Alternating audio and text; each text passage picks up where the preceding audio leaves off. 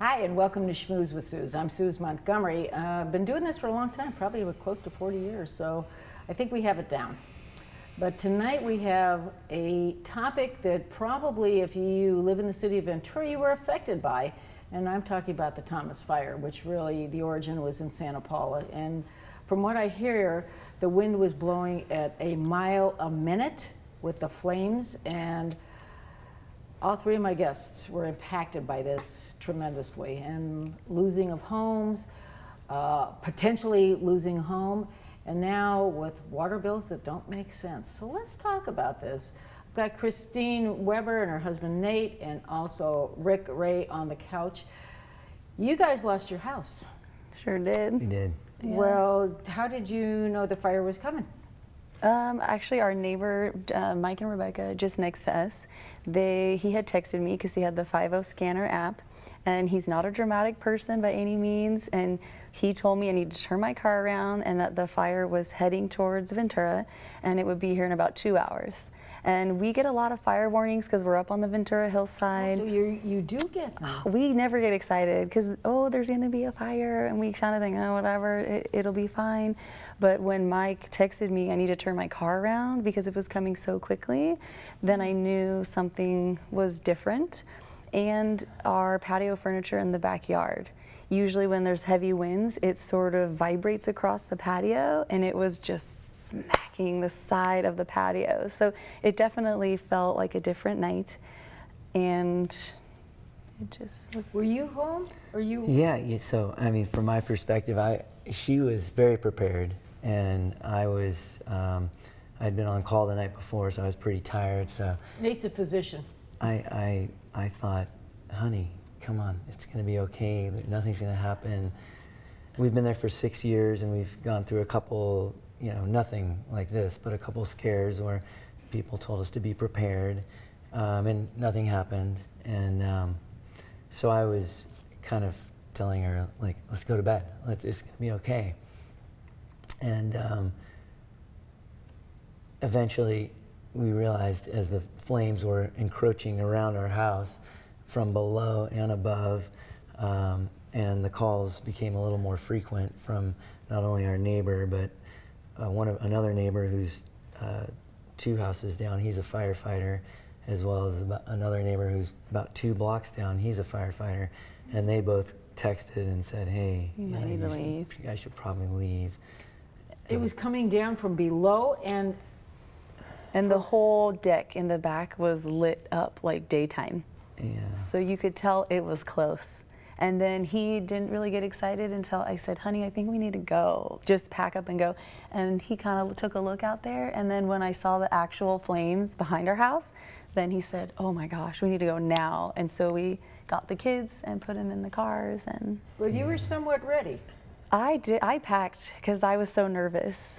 And it just felt like a funny night. And there were things that I didn't want to leave without, like their baby books and mommy stuff. Yeah, how old are the kids? They're small, aren't they? 2 and 4. Wow. Yeah, they're little. Frightened?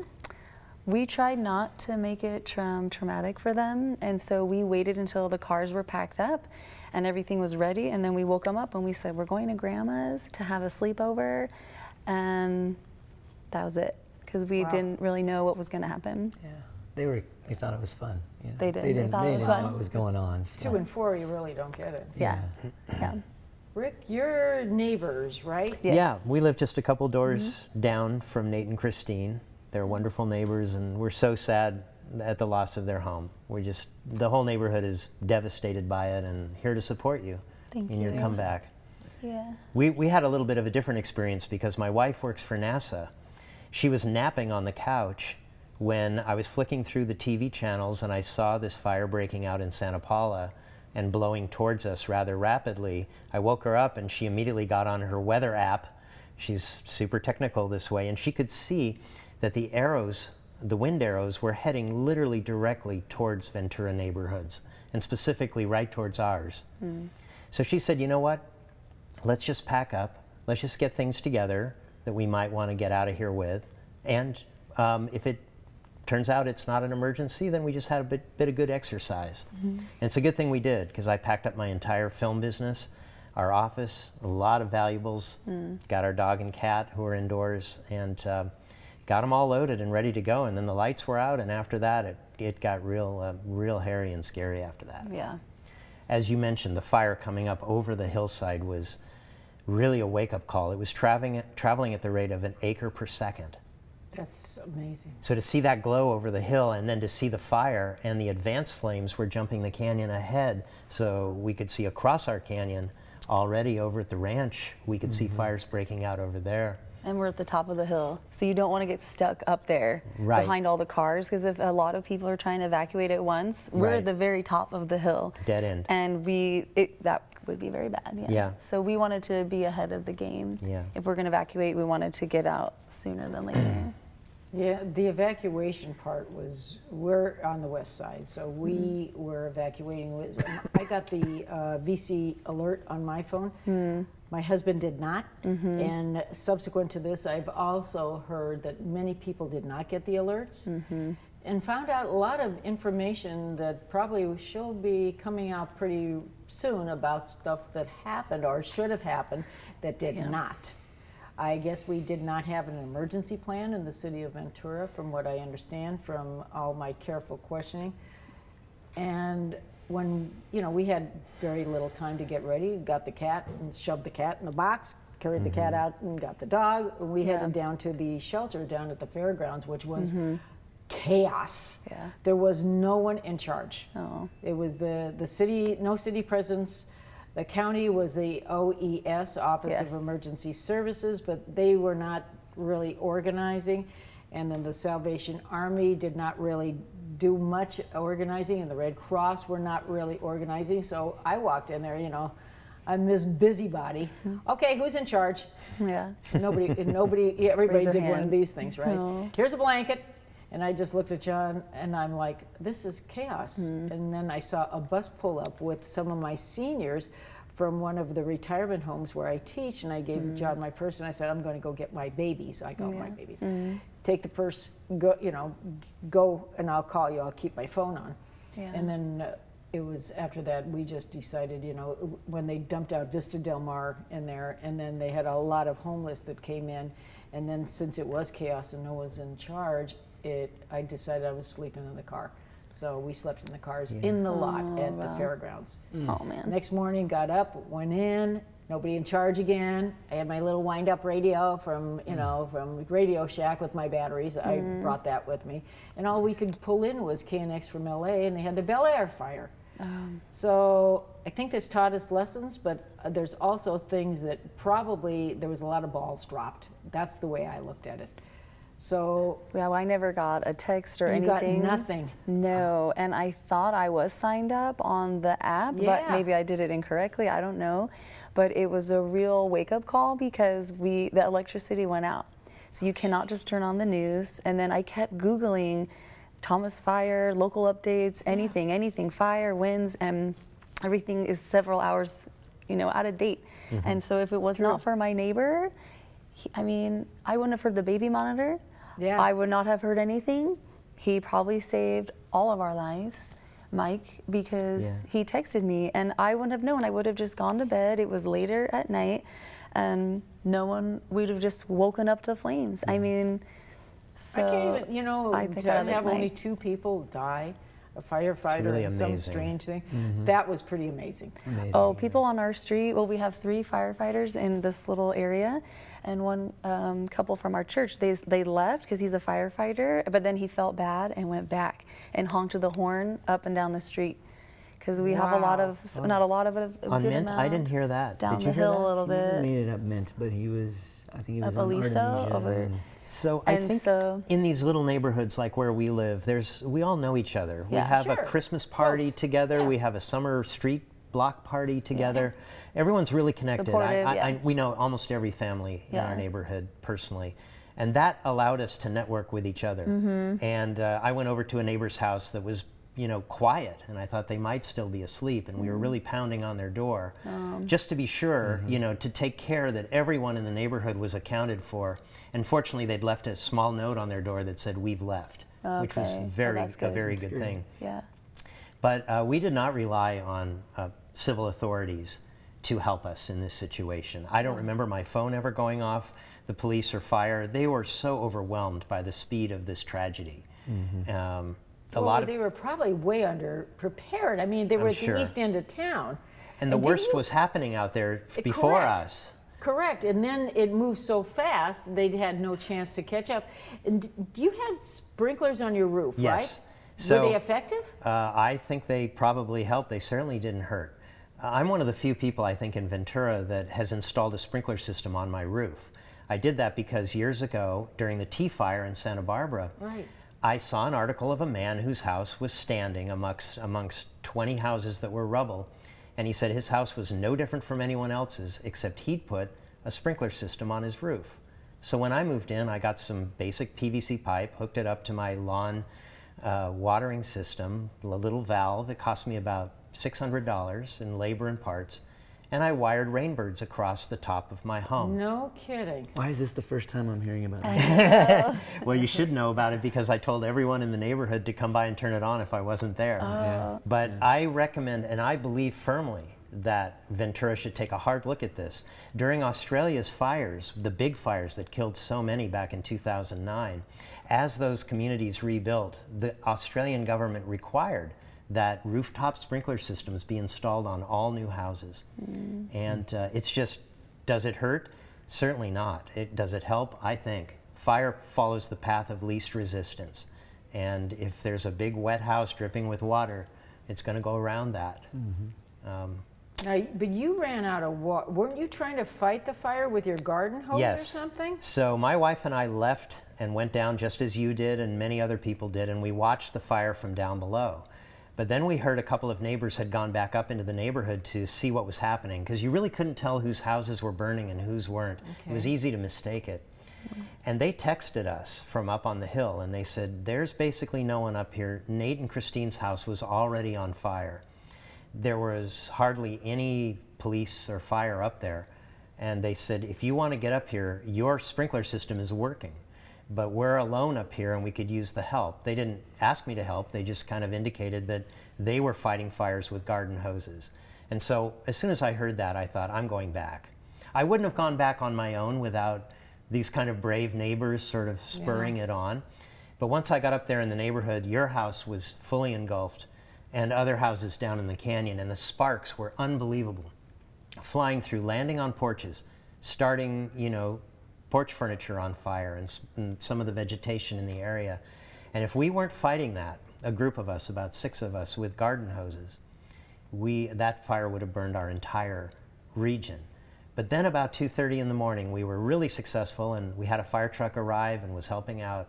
Just like that, all water shut off. It wasn't like the pressure went down. It was like someone just turned off an electrical switch. The water just went off. For the firefighters as well as what I'd call our garden hose crew. And at that point, things got scary because there was plenty of fire around us, plenty of danger, and we had no tools to fight it. What are the firefighters, just standing there watching this happen? Well, they were doing what they could. They were very frustrated, though, and we could hear on their radio that other firefighters all across the hills had also lost water at different times during the evening as I stayed there with them. So the water, what we don't realize is we have these 250,000 gallon tanks on the hill, but they're fed through a pumping system from the lowlands, which is electrically based. So when electricity goes out in our city, They're useless. basically those tanks don't refill, they simply drain. And what we did, and I suppose all the neighborhoods did, was to drain those tanks. In order to regenerate the power to those tanks requires, from what I understand, 3 individuals with pickup trucks and generators on the back who have to drive up to some location and manually hook up a generator to power the pump. So that's completely inefficient and ineffective. And if we have another tragedy of any kind like this, where the electricity goes out, a very basic thing that happens, we could face a complete water shortage, depletion. Well, so I'm thinking that we need to do something to, if we have an emergency plan, which I don't know if we do or not, I'm thinking if we did, it was woefully insufficient and it didn't work, and then the water situation, this is going to be an issue. The city's going to have to address this and remediate this. I mean, God knows what's going to come next. I mean, we're due for an earthquake, right? Or a tsunami, or we're due for something. So we need a really well-crafted emergency plan with all the basic services involved in it. It doesn't sound like we have one. I would say that part of the problem that we have now in the city is that we're facing a massive lawsuit over the loss of water. And as a result, what I found is that my questions go unanswered. This is actually the opposite of a good plan. No one wants to speak up because, of course, they could be held liable for what they say. So the city is under a bit of a gag order to not speak about this loss of water or any other problems that might have gone wrong that could be used against them in a court of law. This doesn't help the general public at all. I can understand why they're doing it this way, but it's almost like backing away and hiding from an issue that is so urgently in need of being addressed. Well, it needs to be transparent for everyone to understand. If we have an emergency plan, where is it? How does it work? What's the evacuation? Where do you go? I mean, there is no transparency on that note. So and the communication is not there. So there will be lawsuits. I mean, Santa Rosa, when they went through this, Santa Rosa figured it out, but it took them a while. But they had a tremendous amount of lost lives. I think it was something like 44 or 45. But they figured out what to do because they really didn't understand it. They never went through that also, but they got it. So I would suggest that whoever the powers that be at City Hall pay attention to what happened in Santa Rosa and tune into that, at least have some kind of dialogue with those people to figure it out. It would be a good This idea. is going to be, I don't know if the city, I went to a meeting last night with the city, and they did say that they had some kind of insurance. There is some kind of guarantee on the insurance, but how far does that go? We don't know. Again, I want answers. I'm like you. I didn't lose anything outside of smoke damage and, you know, the house with, we couldn't breathe and whatever. We didn't lose actual property. But we could have. I mean, it raced all the way down to the bottom of the hill where we live. So it was, and you have to go through all this time-consuming reconstruction of events. Do you have nightmares? I mean, No. You know?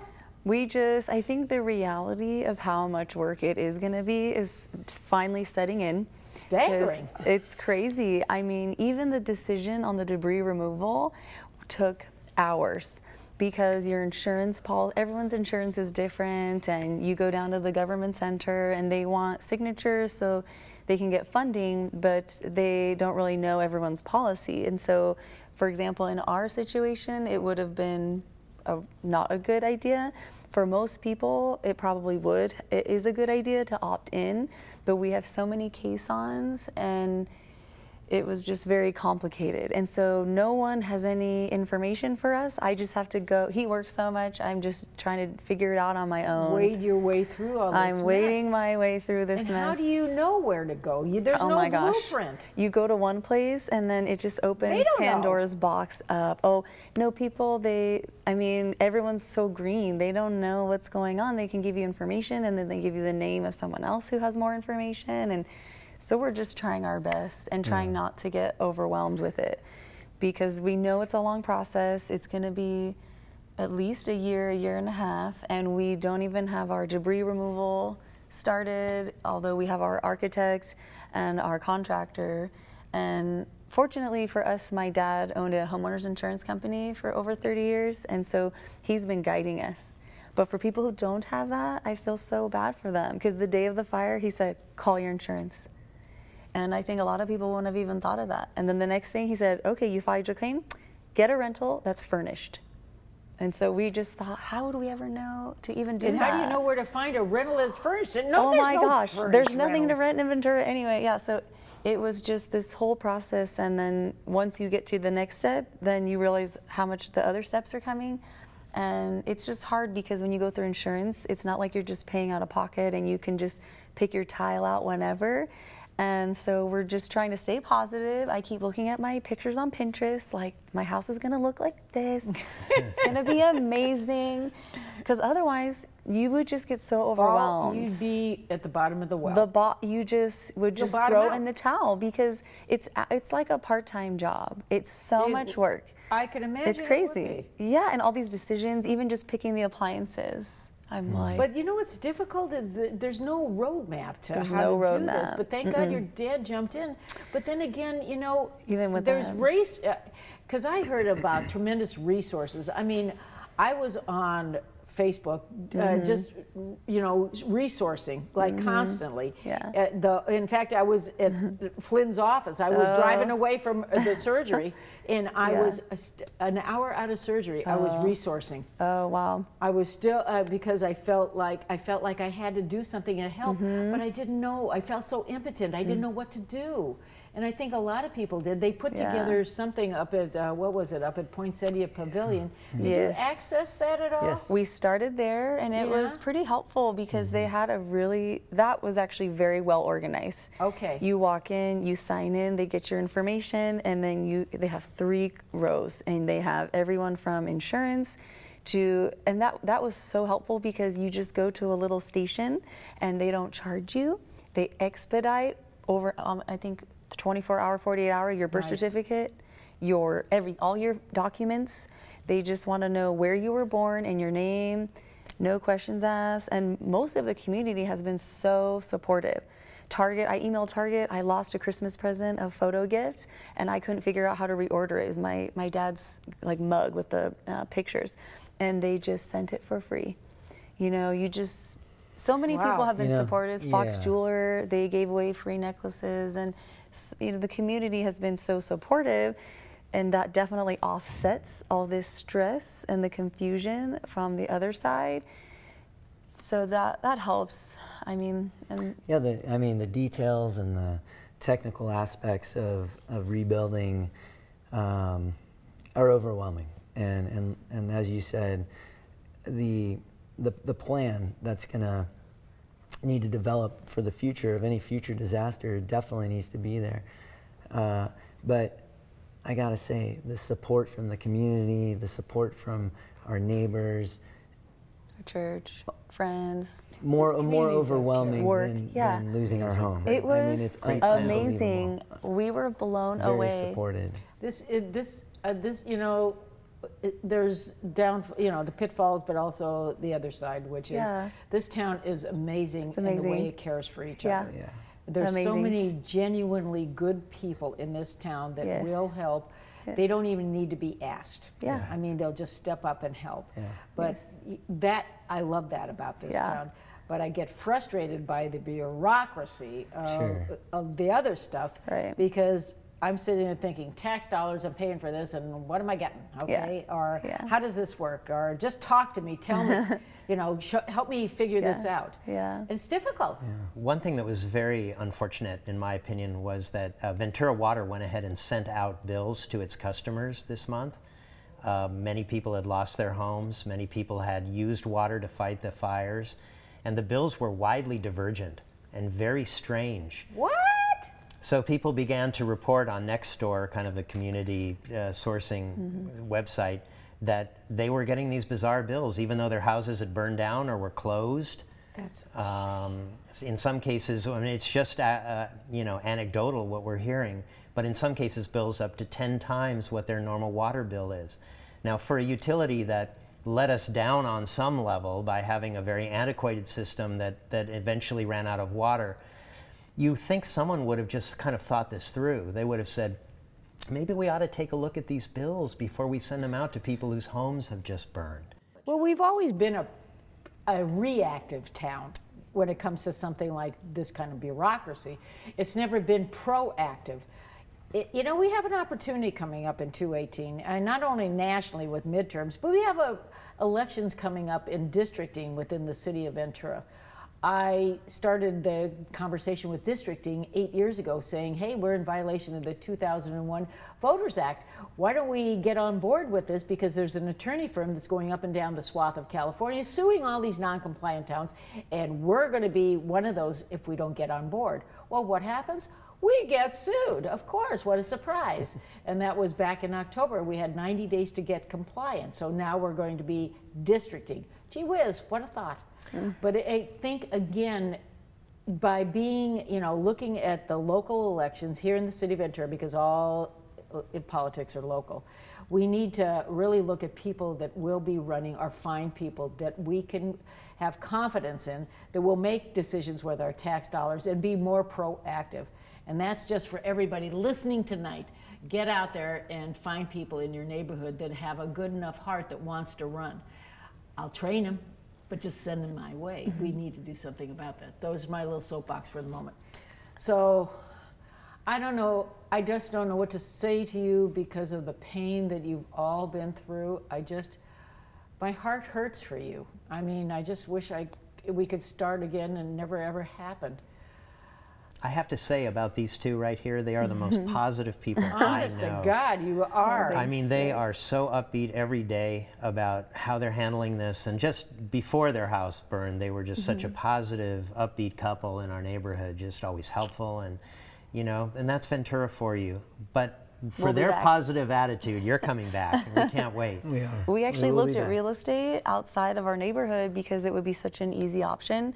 And part of the reason we chose to build on our old site, besides the fact that we had our engagement party there, I was in labor with both our children there, is the community on that street. Yeah. And I thought, how can we leave Mike? He pretty much saved us. I mean, they babysat our children. And we'd be so sad if you didn't come back. We'd be missing a piece.